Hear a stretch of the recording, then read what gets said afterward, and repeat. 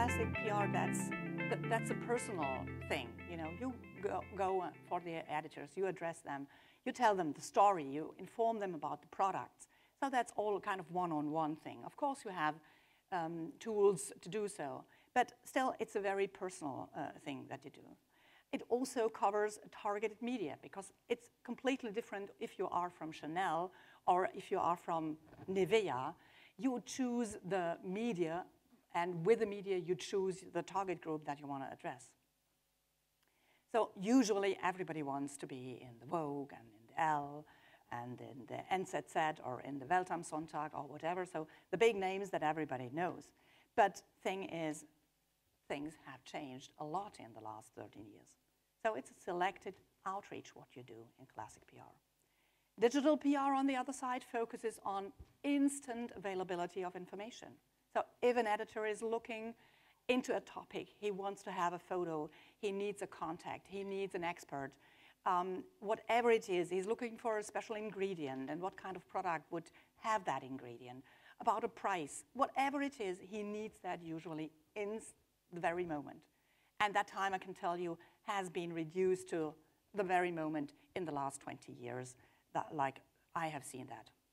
So the other thing, what digital PR can do is you go for a maximum outreach. You don't go for the, let's say, 150 or 200 editors that you personally know, but you go also for the stuff of the 150 or 200 editors that you know. So that doubles or triples it even. And then you go to other media categories maybe. So you go for maybe daily newspapers that are on a national side available. So it leaves you a lot of opportunity to take care of a wider market and of an, let's say, of a growing market too.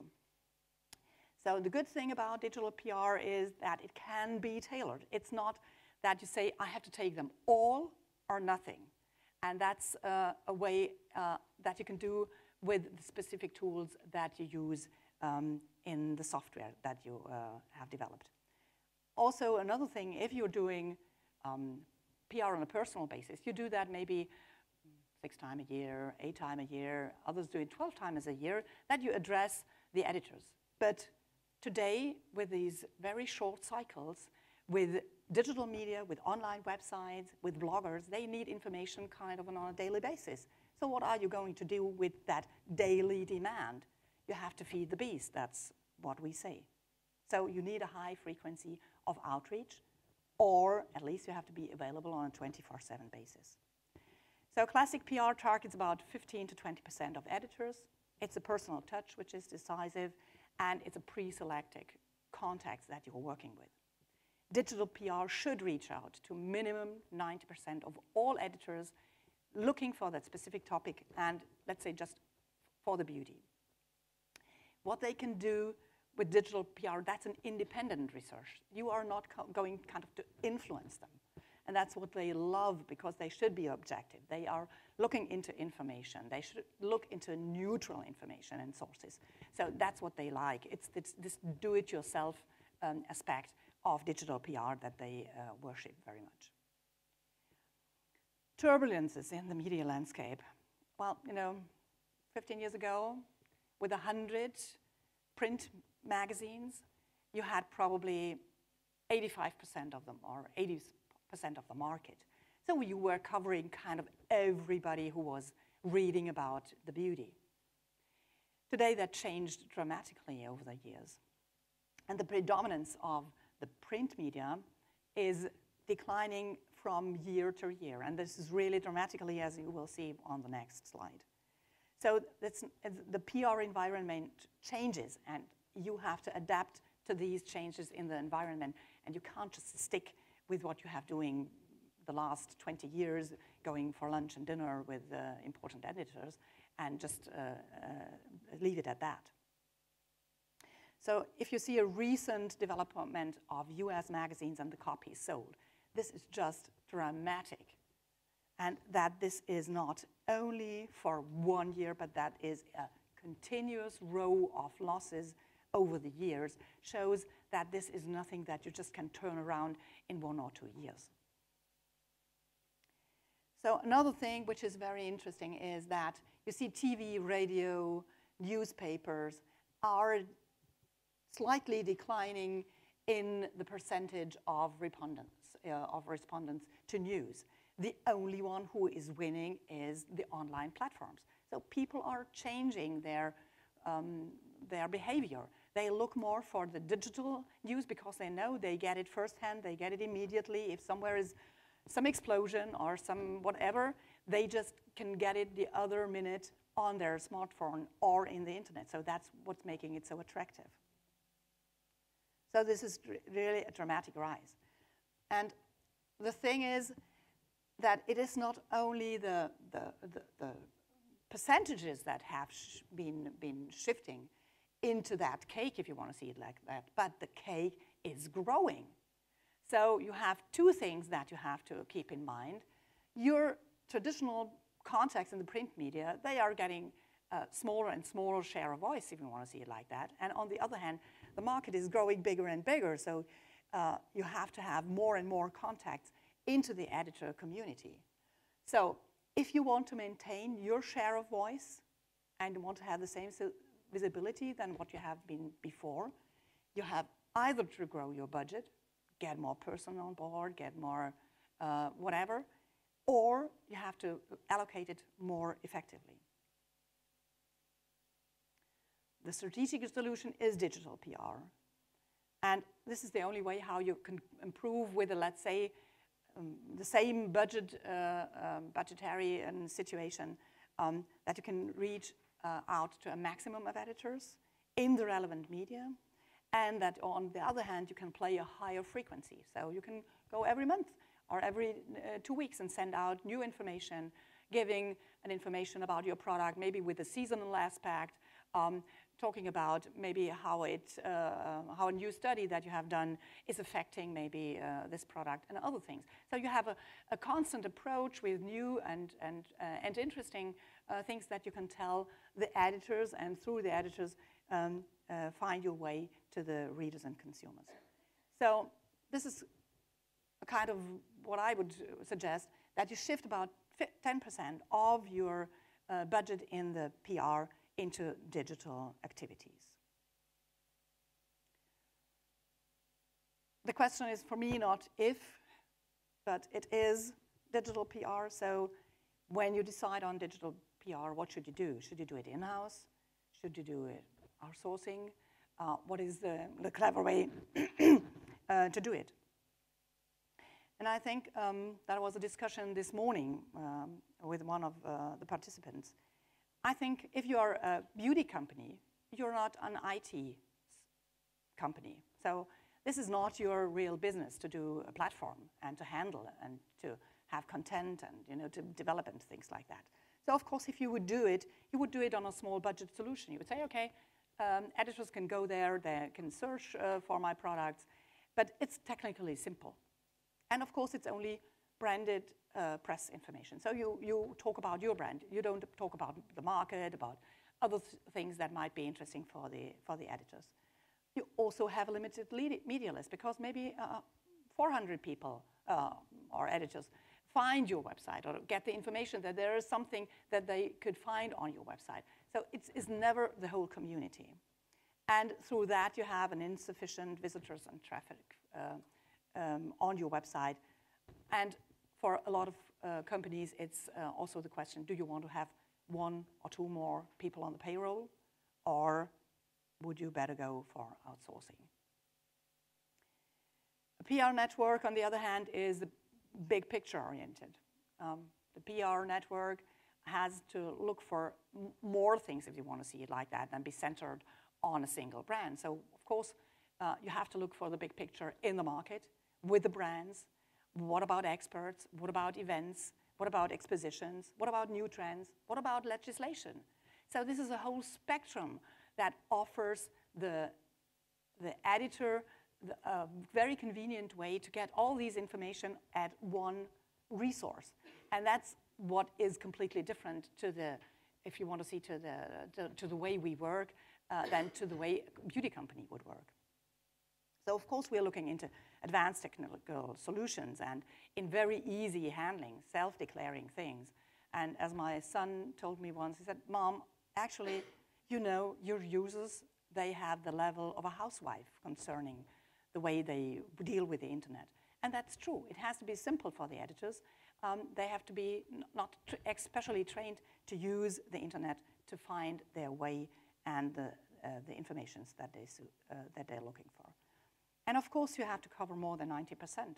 So when we look into a new market, we want to have a minimum of 900 to 1,000 beauty editors in that market. And that was a number that 12 years ago, I would never have ever anticipated that I would reach that in any country.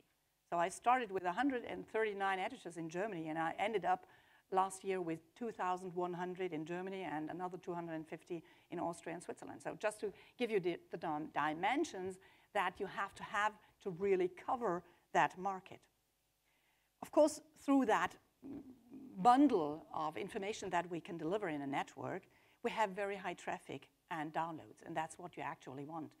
And just a number which is, I think, extraordinary for everyone who is working in digital is that of 100 pages that an editor looks at in our PR network, he downloads 49. So 49 different images or PR releases are downloaded out of 100, and I think that's really astonishing. Of course, we can offer a cost-effective solution because we divide the cost through a lot of our customers, if we want to see it like that, and do the best for the editors on one side and for the companies on the other. So it's a professional solution, it's a multi-brand portfolio, it's a neutral link between the industry, the press, organizations, and shows. It uses advanced services like a Dropbox or search engines, and it has a guaranteed return on investment. So again, if you look at that, we have the associations, the companies, and the trade shows that feed primarily the press room. From there on, we wire it out to the editors, freelancers, bloggers, but also, if it's important, to the companies themselves. We also post it in social media. So through these three bundles, if you want to see it like that, we are reaching out to print media, to online media, to bloggers, to freelancers, and reach out to the community there that you want to reach. Very important is every company has their connections in the, let's say, surrounding of the markets where you are. The network also does the same thing. We are working very intensely with trade shows, with industry associations and professional organizations. We display their information to the beauty editors, but also to the companies if it's worthwhile. So that is a very give and take situation that we have in that respect. How does it look like? That's the American platform.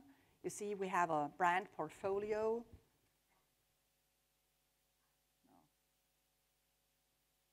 We have a brand portfolio where you can look for all the brands that are listed in an alphabetical order and see what they have listed in our database. You see that there is another thing which is very important for the editors is the latest launches. So you see by month listed what product has been coming into the market. You see here photos, stories, and videos. It covers, for example, Fashion Week shows, but it also covers like a thing like the innoCos the last 2 days. So there will be an after-show report, and everybody who wants to read it can read it. And you see that is a technical kind of thing. We have a Dropbox, so that is very easy for the editor. He can put his material that he has researched for his next topic in that Dropbox, kind of, wrap it all together and zip it in one go and not have to, address every single piece of information that he wants to get.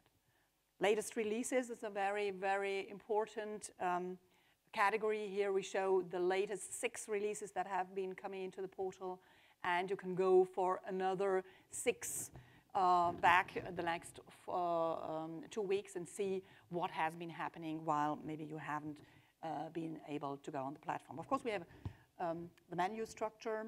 We have, and this is very interesting, and that was a risk when I did it a year before. We started with topics of the week. So we are giving ideas to editors, what they might be interested in giving to their consumers or readers. So we do neutral background information. We talk with experts. We give statements. We look into that, for example, Great Gatsby style or whatever.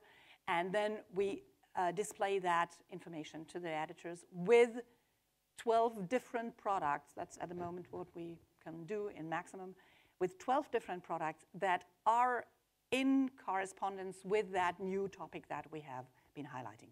So a lot of service, a lot of information, a lot of ideas, and I know that a lot of the freelancers especially, or the magazine with editors who have to display new topics and new pages on a weekly basis are very happy to have a tool like that. So that's just to give you a brief idea about what we do as a service, if you want to see like that for the editor. This is one of our clients, Pantene Pro V. They display on a typical brand page. They display what the product does, what it costs, where is your partner in the PR department or in the PR agency that you can address. You see the photos that you can get in high and low res. You can put it in the Dropbox. And this is a very easy way and very simple way to get information very short and very quickly. So, beautypress facts and figures. We cover 8 countries. I started in January 2000 in Germany. I launched in the US in April 2009, not knowing that that was the kind of bottom point of an economic disaster. Which took me maybe 1.5 years to kind of, to recover with the market. And I started in May 2011 in France. And I have to tell you, France is already on the same level as we are in the US, or let's say almost. So France seemed to be much quicker to adapt to that system. Maybe it's also that we are nearer to the market than in the US. But I think it's, sometimes I get the question, but the editors in such and such country, they were completely different. And I say, no, if you really look into it, if you talk with editors, they all have the same problems. They all have to have information quick and easy.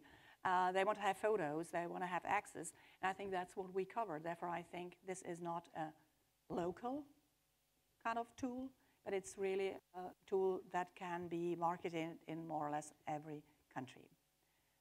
So, it is astonishing that we have more than 6,000 beauty editors covering through these 3 databases in 3 different languages.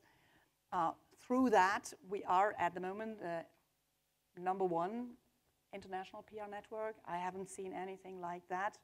But I know that there are, of course, people thinking about it. There are other databases in the UK, for example, who try to do probably the same what we do.